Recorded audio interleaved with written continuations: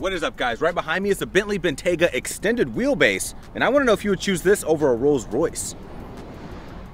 Your headlights literally look like chandeliers, and you can feel like James Bond because these right here are for your night vision.